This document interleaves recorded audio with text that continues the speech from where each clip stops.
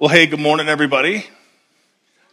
It is great to be with you this morning. My name is Adam, and it's a joy and an honor and a privilege to be able to gather with you and worship with you, fix our eyes on Jesus together. And then one of my favorite things is we get to open up the Bible together every week when we gather together. And so I would love it if you'd open up your Bibles or turn on your Bibles to Genesis chapter 3. That's where we're going to spend most of our time today, although we are going to hop through a couple different scripture passages. And part of the reason for that is we're kicking off a brand new series called The Road to Redemption. Now, that's also funny because our church is named Redemption. So it's not how to get here, okay? It's bigger than that, okay? It's bigger than that because you made it here, so you already know the road to redemption. But I kind of have this thing that I feel like this year, maybe more than any other year for me, and maybe this is true for you too, that this whole season has snuck up on me. Like Easter is just a couple weeks away, and it's earlier than it normally is. And so I just wondered if it was worth our time to slow down and prepare our hearts for the celebration of resurrection. Now, we talk about the gospel. We talk about the resurrection around here all the time. That's not like a one Sunday a year thing for us. And yet, there's something kind of specific in our culture that gives us the opportunity to slow down and think about the final week of Jesus' life and his death and his resurrection and all that means for us. And so I thought over the next few weeks, what if we just kind of slowed down and we looked at holistically from all of the scripture, what this means to be saved or to be redeemed. Maybe this, we'll answer this question over the next couple weeks. Why is the good news of the gospel good news? Now, maybe to define a couple things so we're all on the same page, I would say this: the gospel, which literally means good news, is the good news that Jesus Christ, who is the Son of God, died in our place for our sins and rose again eternally triumphant over his enemies, Satan, sin, and death. And because of that, there is now no condemnation for those who believe in Jesus, but through him and through him alone have eternal and everlasting joy. That's really the good news, is that because of who Jesus is, because of what he has done and what he's promised us that he will do, that we can be saved from our sin, that we can be reunited with the Father, that we can have what Jesus says is abundant life to the full, and that one day we would stand before God and we wouldn't be as sinful, but rather we would be seen as righteous, and we would be welcomed into the Father's house to spend all of eternity. Now, I've heard it said this way over the years, that for news to be good news, it has to invade bad spaces. Have you ever thought about that? For news to be good news, it has to be able to invade bad spaces, which means this: for news to really be good news, there has to be room for bad news. I think of it this way, kind of an interesting fact about me, is every couple years I will enter a raffle, okay? Some people in the room get really, really frustrated by this. I don't. Every couple years, I enter a raffle, and the reason I enter the raffle is because I'm really good at winning raffles, okay? In fact, I don't say that to be arrogant or prideful. I have won the same raffle more than one time, maybe more than twice, maybe 3 times, okay? I'm just saying the same raffle at the same place, I've won a few times. And I don't have an inside man or anything like that, but it goes something like this: is I see something that I want, but that thing that I want is probably not something that I would ever buy or even could afford to buy, but I can afford the raffle ticket. So I will buy one raffle ticket that gets associated to my name, and then I wait, because there is the potential for bad news, right? Like somebody else could win the raffle. So I would get an email that says, sorry, you lost, which in my opinion would be bad news. Or I could get an email that says, congratulations, you won again, which then gives me the opportunity to email people who I love who get frustrated by me winning the raffle to say, guess who won again, right? Which is bad news for them, good news for me. But there's also room for something else to happen. Like, what if you won something that you didn't really want, or you didn't consider to be good? Now, what I'm going to say next will be highly controversial to people in the front 2 rows. I don't know about the rest of you, but the front couple rows, there's a few people that will be offended, and welcome to Redemption Church, I'm just okay with that, okay? A couple years ago, I had the opportunity with my family to go to a Jelly Belly store. You know what Jelly Bellies are? They're like the jelly beans.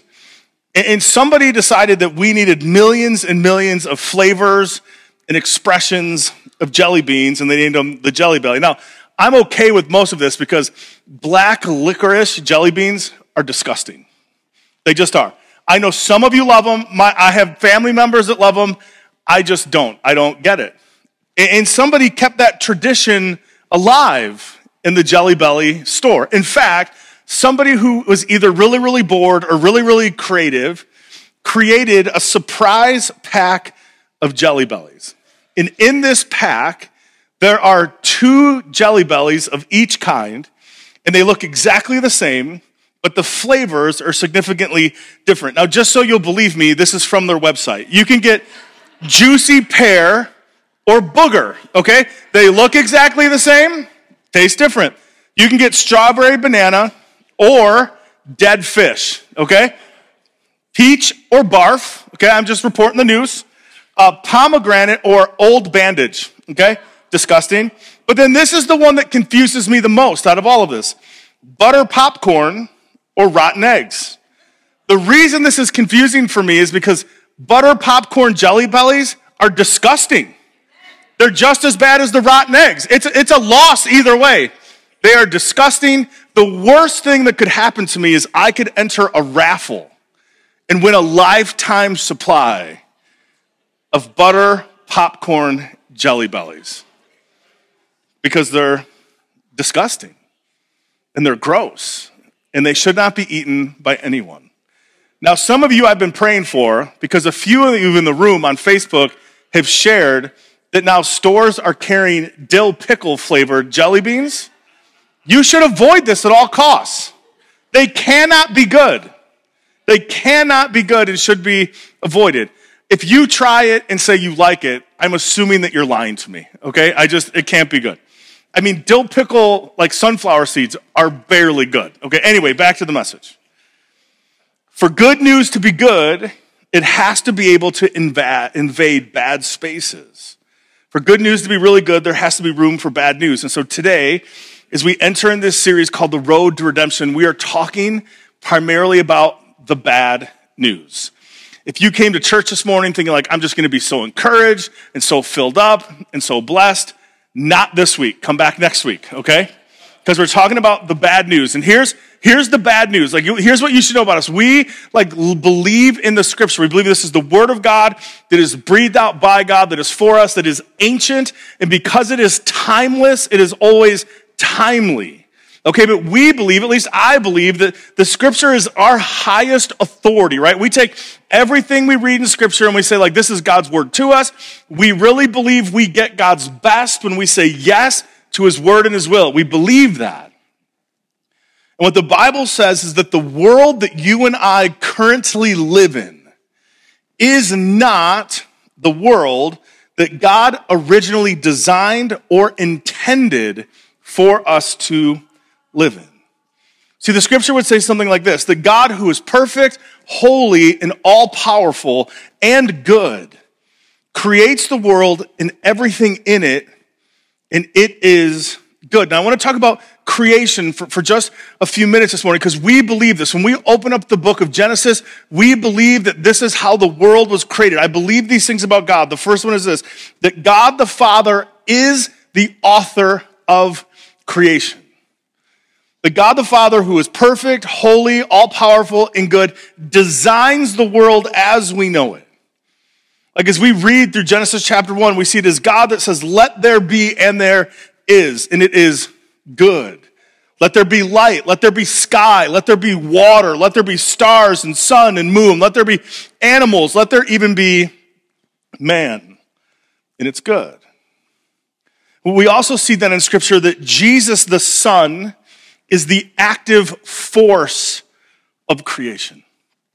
So why God the Father designs and authors the whole thing, it is through Jesus that all things are created. John chapter 1, verses 1 and 3. In the beginning was the Word, and the Word was with God, and the Word was God. This is talking about Jesus.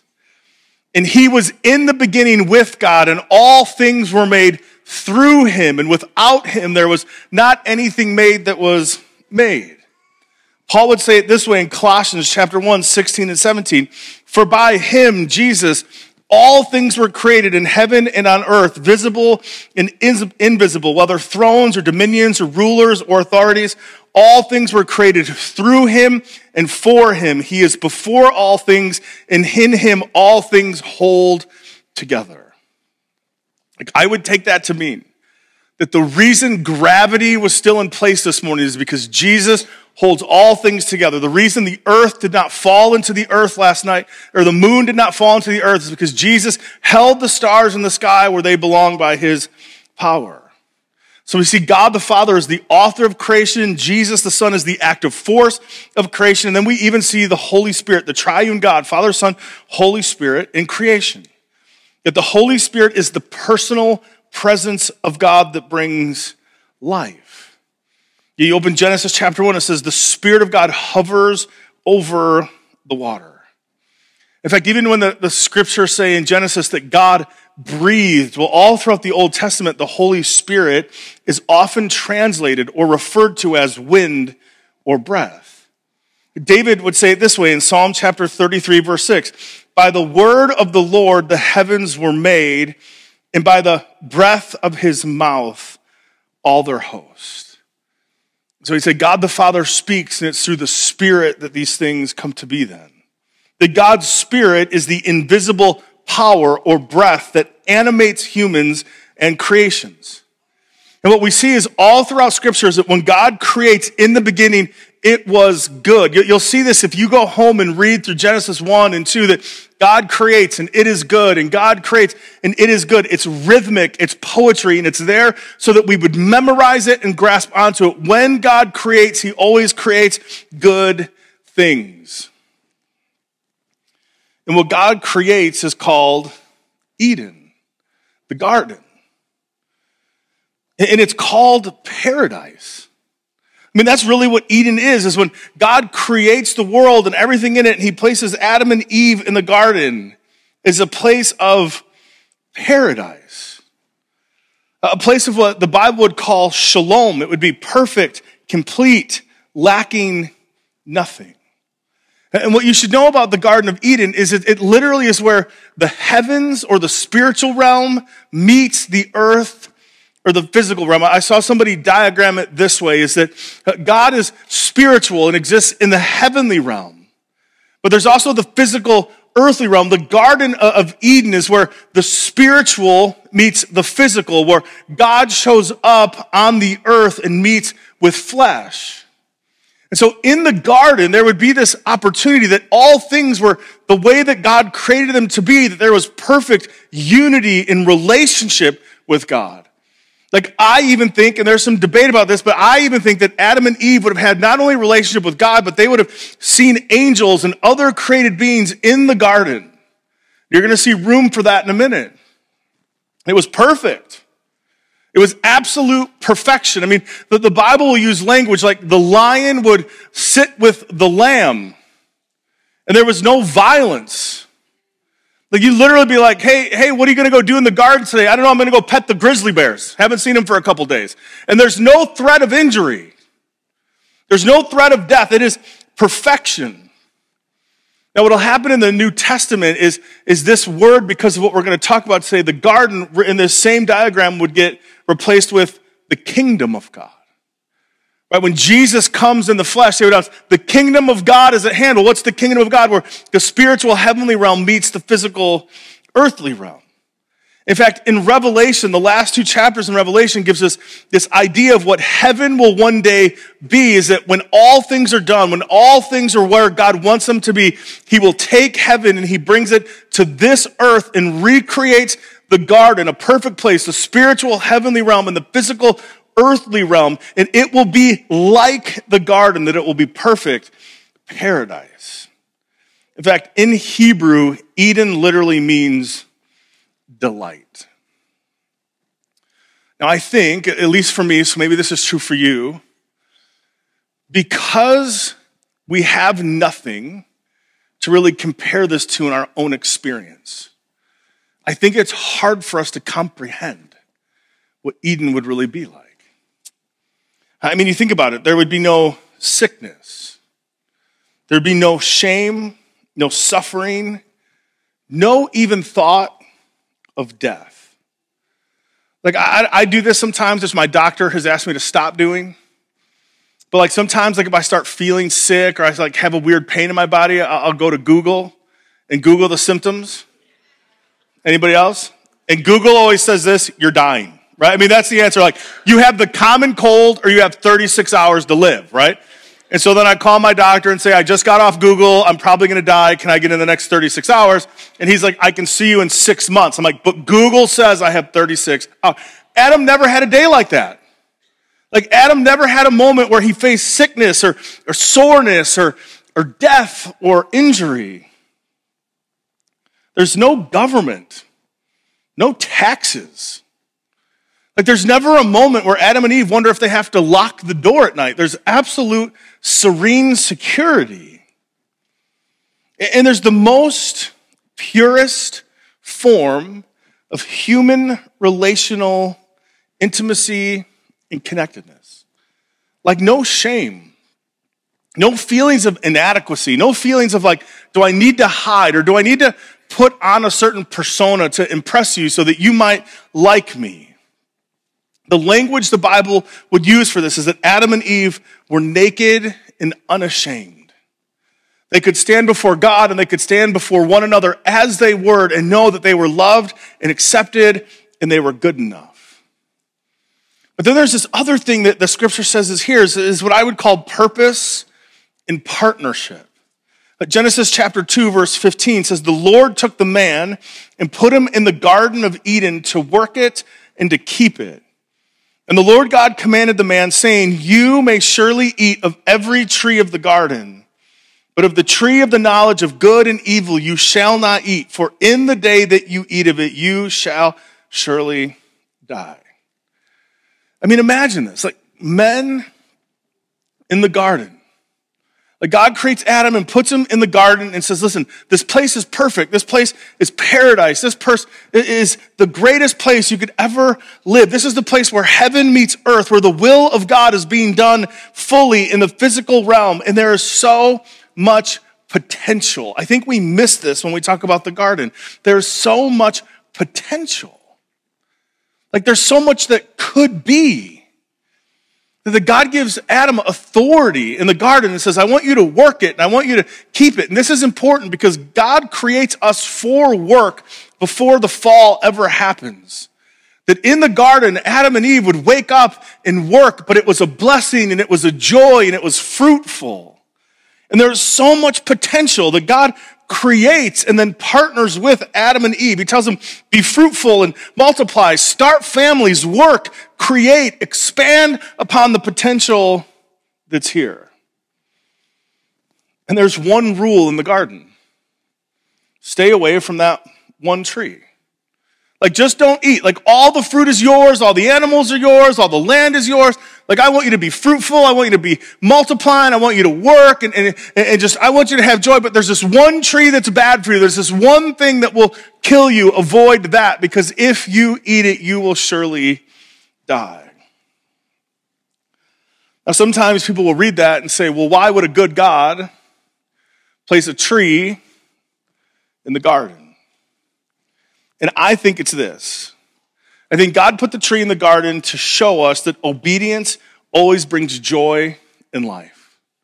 Right? I mean, like, I don't think, like, listen, if somebody came to me and said, hey, God has created the perfect place, paradise, Eden, no sickness, no shame, no death, no reason to hide or to lie. Like, you'll actually be blessed in your work and it'll be fruitful and you'll be with God and it'll be great. No shame, no sickness, no death. There's one thing. You just can't eat the fruit of one tree.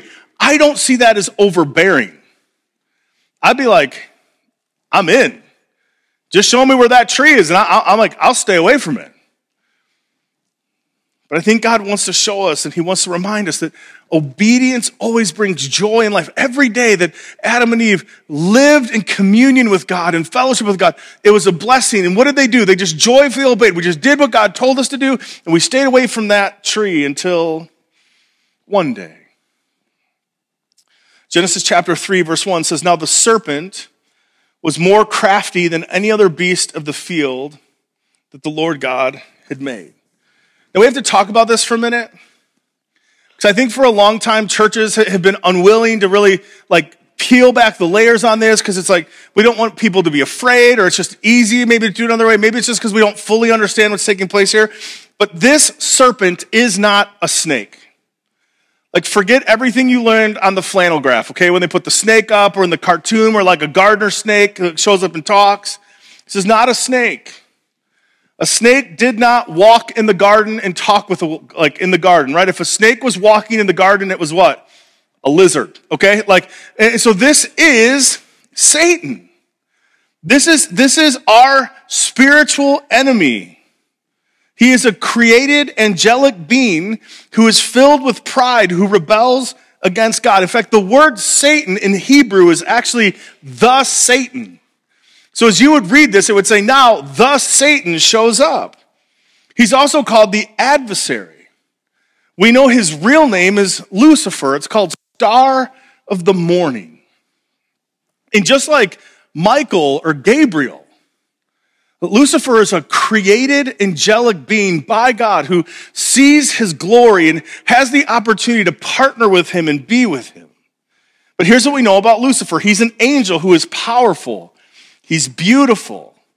He actually holds a high-ranking position where he oversees other angels and even cherubims.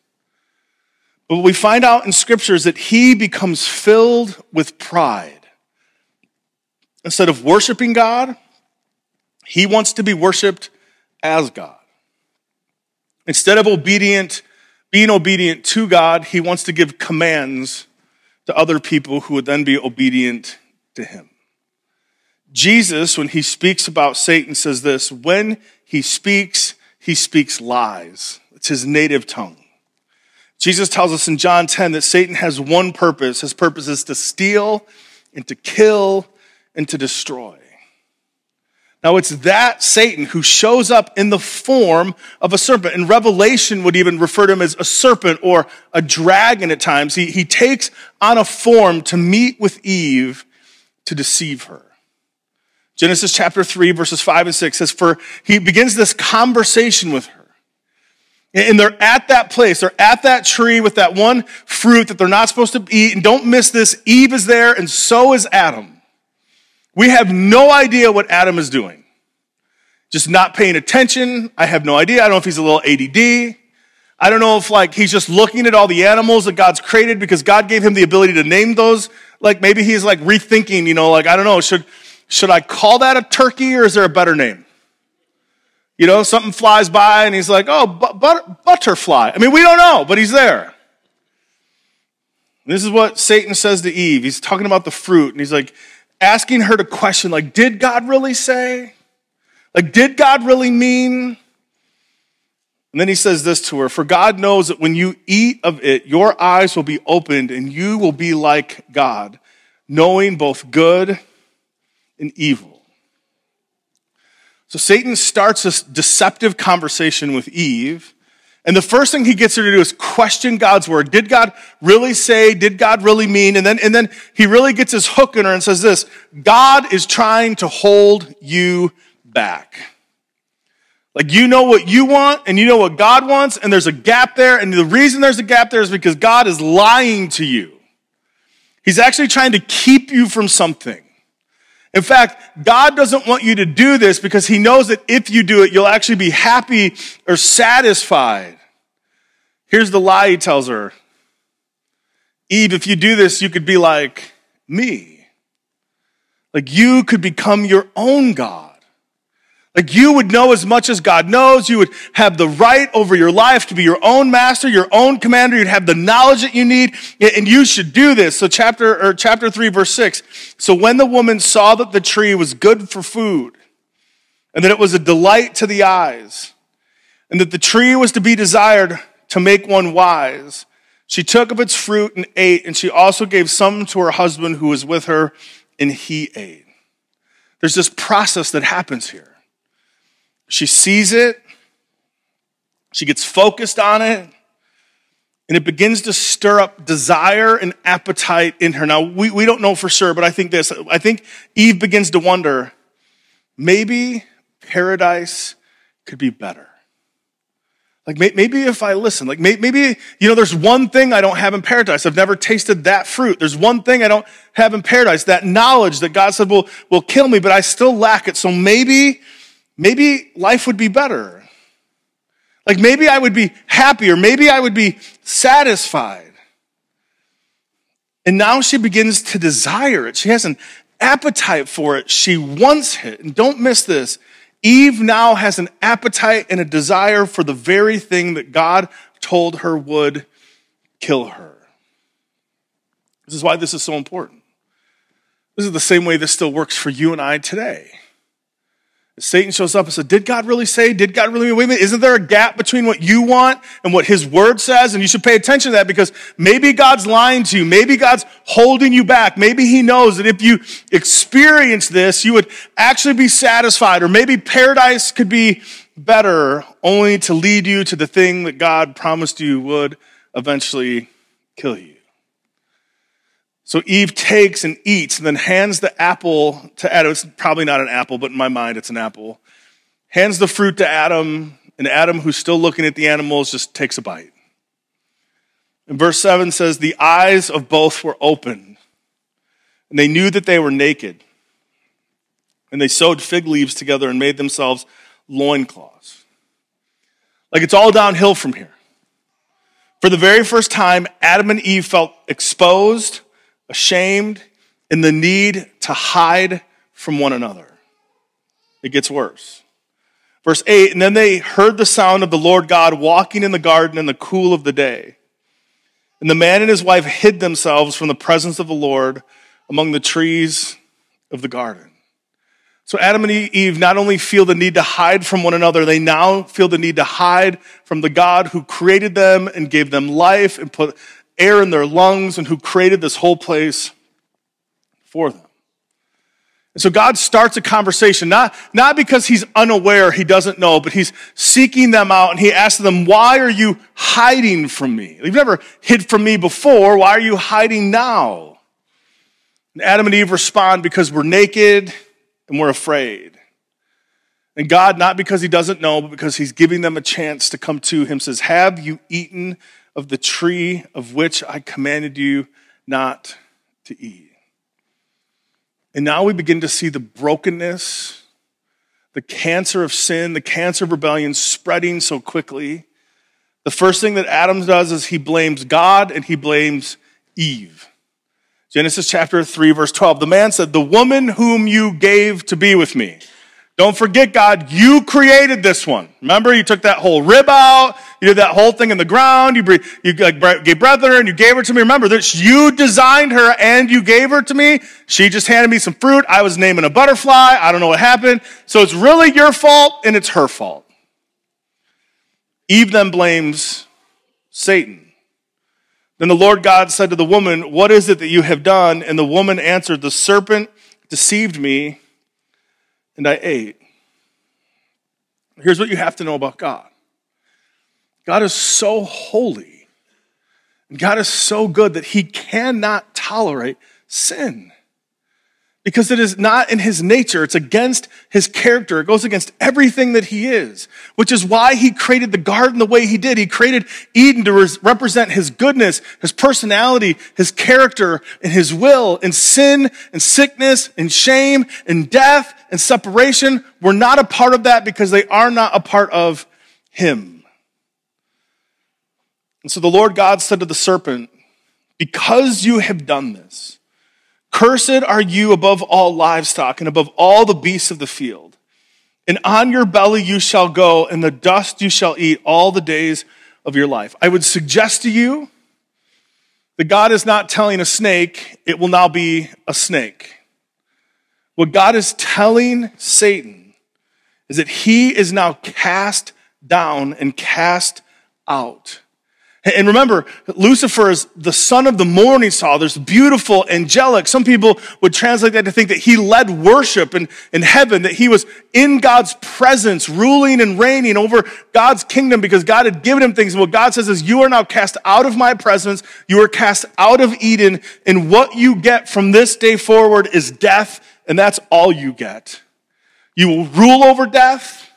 You will be the king of death until you are defeated in death, and then you will be locked in hell forever, which is eternal suffering death. You can read more about this in Ezekiel chapter 28 and Isaiah 14. And then for the very first time, we see the hint of the gospel. Verse 15, I will put enmity between you and the woman, and between your offspring and her offspring, and he shall bruise your head, and you shall bruise his heel. Like right in the garden, God the Father speaking to Satan, speaking to Adam, he says, there is one who is coming, O king of death, and you will bruise his heel, but he will bruise your head. You will be defeated. There is one who will come and defeat you and restore what has been broken. There is one who is coming, who is bigger and stronger and better, our King of Kings, our Lord and Lords, who will defeat Satan and therefore will defeat sin, shame, and death and restore things to the way that God always wanted them to be. Verse 16, to the woman he said, I will surely multiply your pain in childbearing. In pain you shall bring forth children. Your desire shall be contrary to your husband, but he shall rule over you. Verse 17. And to Adam he said, because you have listened to the voice of your wife and have eaten of the tree of which I commanded you, you shall not eat of it. Cursed is the ground because of you. In pain you shall eat of it all the days of your life. Thorns and thistles it shall bring forth for you. And you shall eat the plants of the field. By the sweat of your face you shall eat bread, till you return to the ground. For out of it you were taken, for you are dust, and to dust you shall return. Here's what happens in this moment. Creation, as originally created, designed and authored by God, the original intent of creation is now reordered and fractured. What was easy and enjoyable is now difficult and painstaking. What was one piece is now marked by chaos. Paradise will be protected, and Adam and Eve will go live in unrest. Intimate relationships will be marked by rebellion, mistrust, and distrust. Rest will be replaced with violence. Wholeness has become fractured, that we would feel incomplete and inadequate. All pain is magnified. And remember, Adam was created for work before the fall. Now his work is less enjoyable and is exhausting because now his work works against him. This is why, guys, you try hard not to get those dandelions in your yard. They come back every year. When you plant your garden and then you want it to be perfect and those things come up in your garden, the thorns, the thistles, the weeds. Why? Because the curse. And then he says this, by dust you came, now dust you will return. For the very first time, Adam and Eve hear that they now will die. That all of a sudden, things that were never an option for them are. Like sickness, pain, difficulty, unrest, and death. See, God's original intent for you and for me is that we would live as his image bearers, giving him glory, living for his purposes in a place called paradise. But because of that rebellion, because of that sin that our first parents, Adam and Eve, participated in, we are all separated from God. We are all separated from one another. We now all experience pain, sickness, death, fear, and decay. And it is not just physical death. It is spiritual death. Now here's the thing. I get this. There may be some of us in the room or even watching online that be like, listen, you are making some huge assumptions off of a Bible story. Like, man, you're like creating a world order off of a garden that you say was perfect, and like a snake showed up and ruined everything. And man, I don't know if I can buy into that. I'd say, okay. Like I do, because I believe the scripture is real and is the word of God for us. But let's just be honest for a second. Like if we had to just step away from this for a second, wouldn't you say you know this to be true in your heart?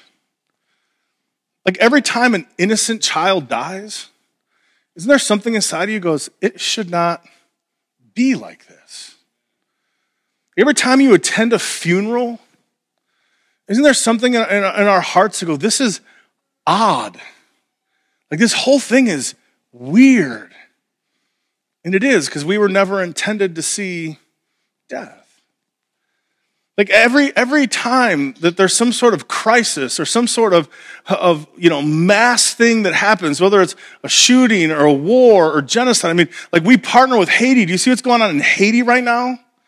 Like the prime minister who's drove in Haiti to the brink of disaster, protected himself and left, and literally the whole nation is being overtaken by gangs.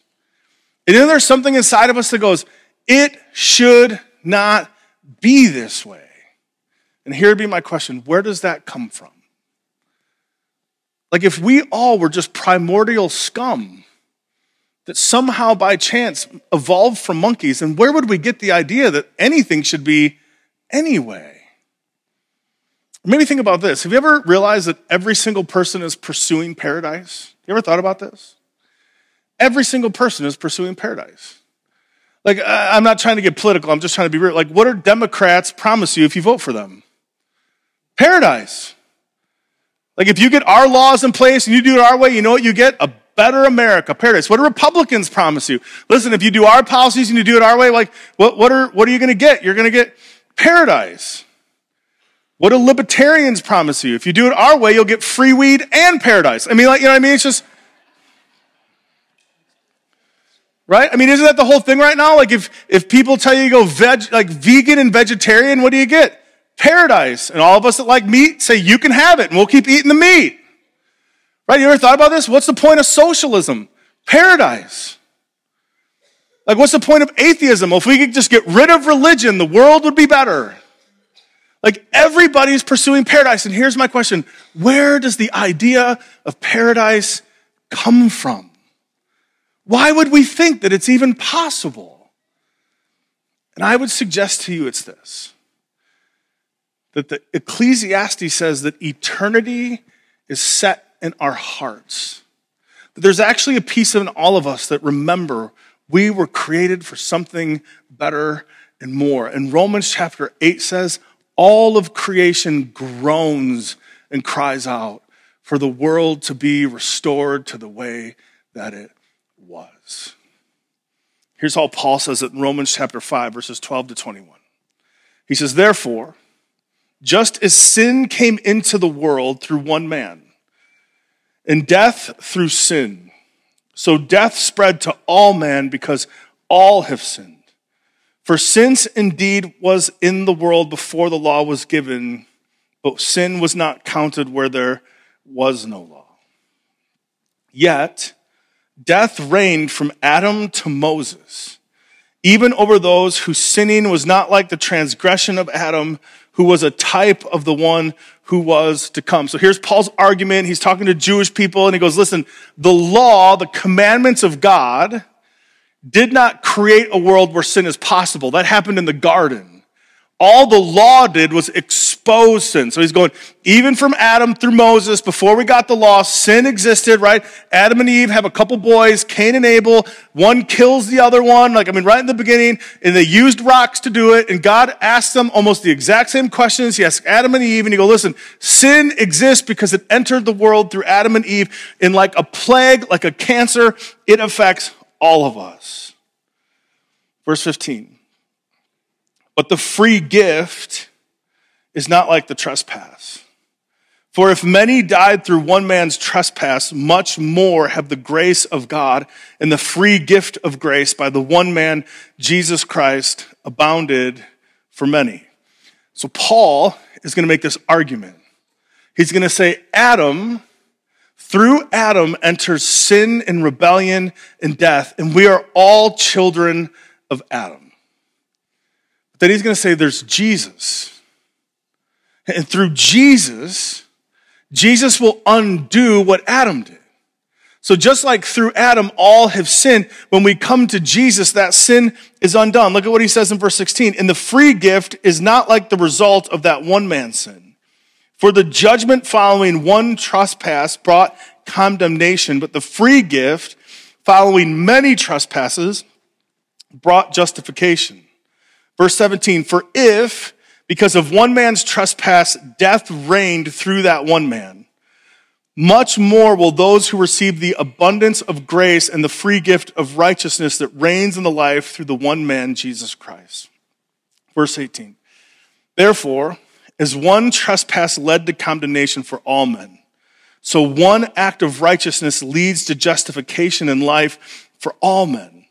For as by one man's disobedience, there were many who were made sinners.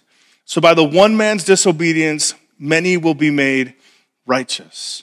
Now the law came in to increase the trespass, but where sin increased, grace abounded all the more. So that, as sin reigned in death, grace also might reign through the righteousness leading to eternal life through Jesus Christ our Lord. Listen. Those under Adam, those who have not received Jesus, those who have not responded, here's what we get through Adam. We get sin, death, condemnation, unrighteousness, disobedience, in hell, eternity apart from God. That is the bad news for all of us. The butter popcorn jelly bean in the room doesn't taste good, is that we have all been marked by sin.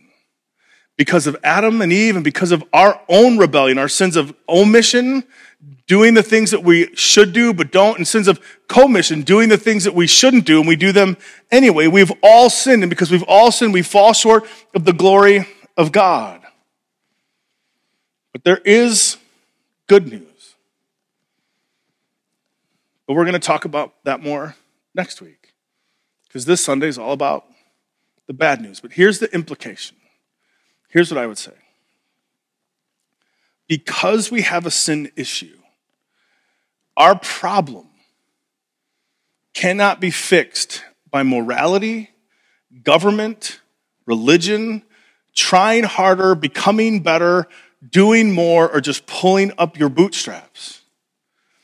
Like becoming a better version of yourself isn't going to fix this. Getting another degree isn't going to fix this. Trying to do more good works isn't going to fix this. Attending another parenting class isn't going to fix this. Because we have a sin issue that is both physical and spiritual, we need one who can rescue us, who can save us. We need one who will defeat the enemy that we cannot defeat, restore what has been lost, and conquer the power of Satan, sin, and death. Now, I'm not against any of those things. I'm just saying none of those things lead to redemption. And see, I believe the gospel is good news. And the reason that it is good news is because there is bad news. Let me pray for us. Father, we come before you in the great name of Jesus, and we thank you for today, even though it is a hard word on a good day. And God, we do thank you that you always tell us the truth about ourselves, and you always tell us the truth about you. And God, I do praise you and thank you that you came to rescue us, that you came to save us, that you came to make us new and set us free. And so God, maybe in a moment like today, we sit in the heaviness and we just repent and say we're sorry. God, we're sorry for thinking our way is better than your way. We're sorry for thinking that we should be the master and commander of our lives and only you should be the one leading and ruling in our lives. God, forgive us for looking at the things that you've forbidden for us, for desiring them, for thinking that you're keeping us from things, Lord. I pray that you would help us to know your truth so that we would not be deceived, but we would get life and life to the full that comes only through Christ alone. God, I do praise you and thank you that you are with us now in this place. Lord, I pray that your Holy Spirit would continue to lead us and guide us. And God, I pray that maybe even in this moment, even though we've only talked about the bad news this morning, God, that maybe today would be the day of salvation for someone in the room or online who would say, I need Jesus. I need this problem to be fixed. I need to be restored. I need to be made new. I need to be saved. And none of the things of the world can do that, but Christ and Christ alone can do that. So God, we thank you that you do save us. And we thank you that you have promised us that in Christ, paradise will be restored. That even on this earth, we can experience the kingdom of God. That we can have life and life to the full. That we can see expressions of your kingdom like people being healed, people being set free, people growing in their identity, people breaking the chains and the bonds of addiction and anxiety and fear because Jesus has come and he's conquered. God, I pray that even now you'd do that in the room, that you would lead us to your life and your goodness and your presence. God, we praise and you thank you that there's better days ahead. That for those of us that believe this is as close to hell as we will ever get because you are building rooms for us in your Father's house, which is paradise. So Jesus, we ask that you'd be with us. God, I pray that you would be magnified in our hearts and our minds. And that we would respond in such a way that we wouldn't desire sin or things of the world. But God, would you stir up for us an appetite where all we would desire, that all that would satisfy, the only thing that would give us life and joy is you, Jesus. And may we taste and see that the Lord is good. Jesus, we ask this in your name, the name above all names. Amen.